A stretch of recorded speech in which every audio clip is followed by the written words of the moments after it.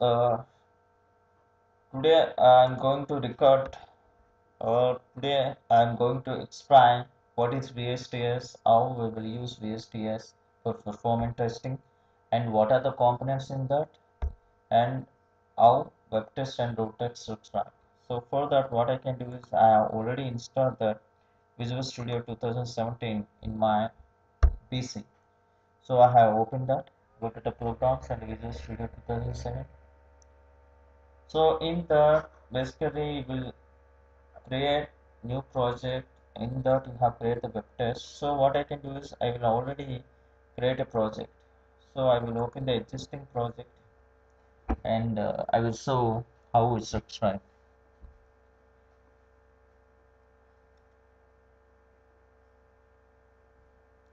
So this is the existing uh, web test that I have created.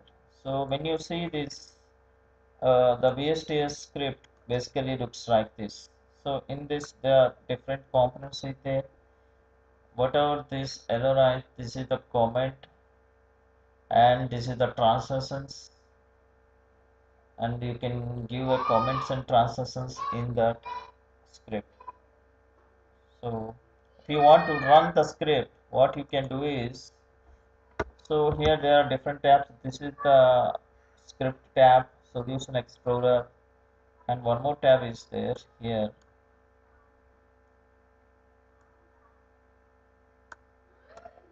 This is the output window. So what I can do is, now I want to run the test. So whenever you click on run the test, what it can do is it will open a new window. 1 minute, it in progress. This is the run tab.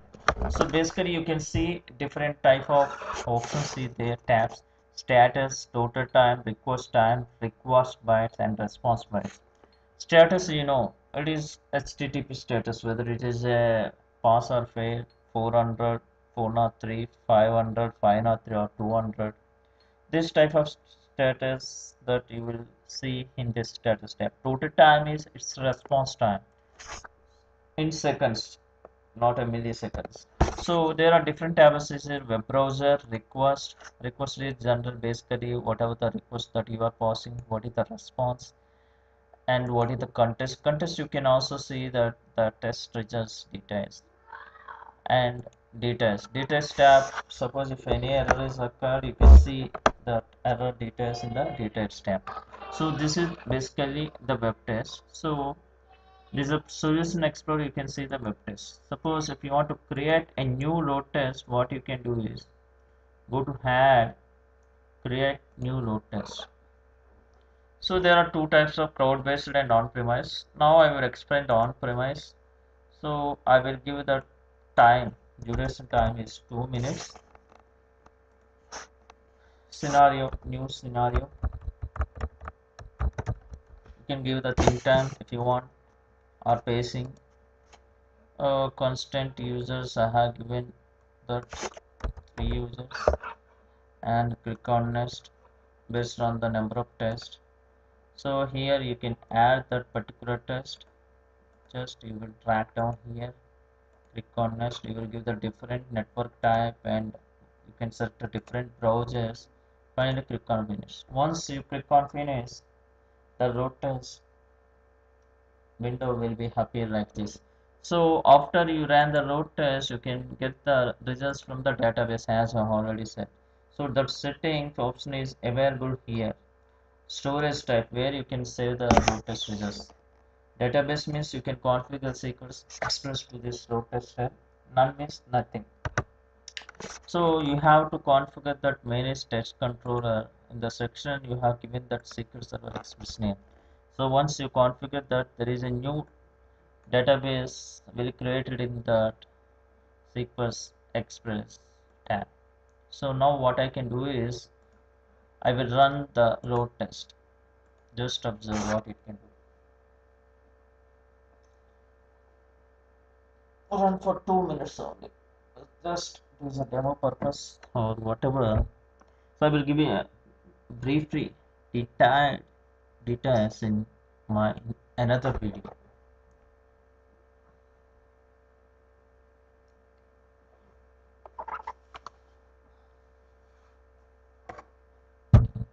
just it is run, it will run for 2 minutes, not more than that. Just observe. So there are different tabs like the graphs, tables, graphs. You can see the different type of graphs, counters, and tables. You can see the different tables errors. What are the errors that you are getting, and request.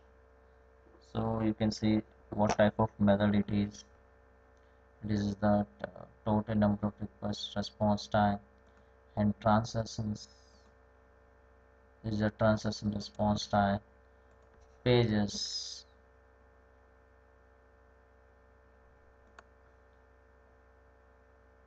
threshold. We have given that.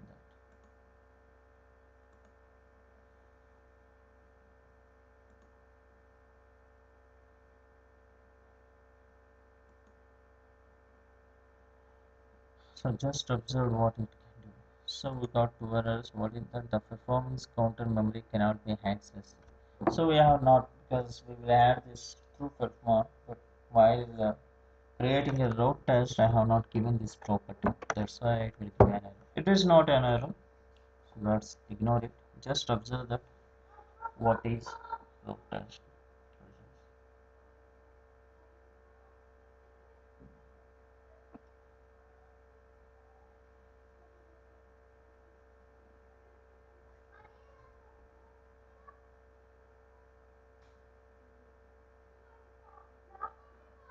So writing results to the repository. As I already said that where the road test results save. Basically, it is a database as we have configured. This is the output window that you have seen.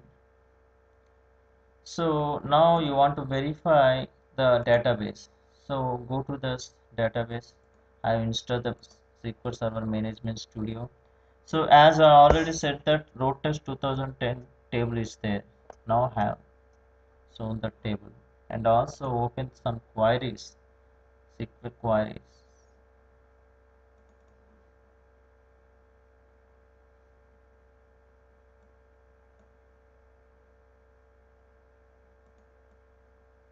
These are SQL queries. So in that you have login into that connect. Once you log into that, you will go to the road test 2010. So database.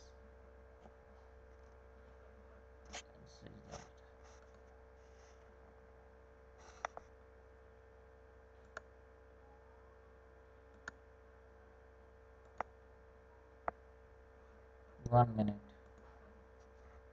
I will close it again. I will open this management studio.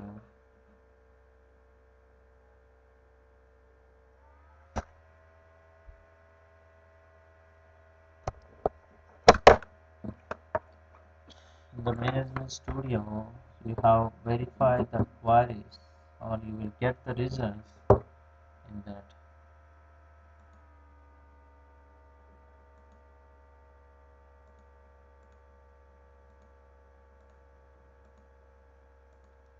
Connect.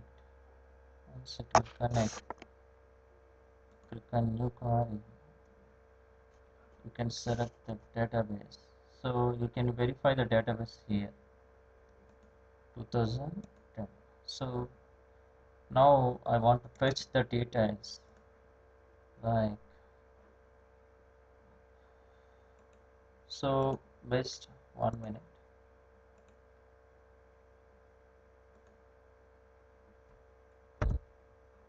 So let me do that. So basically you will get the road test run ID. Based on that run ID you will get the details. So this is basically the road test and web test info performance test, VSTS performance testing. Thank you. Thank you users. Please subscribe if you like it, subscribe or like. Thank you. Please subscribe this video. Thank you. Thank you.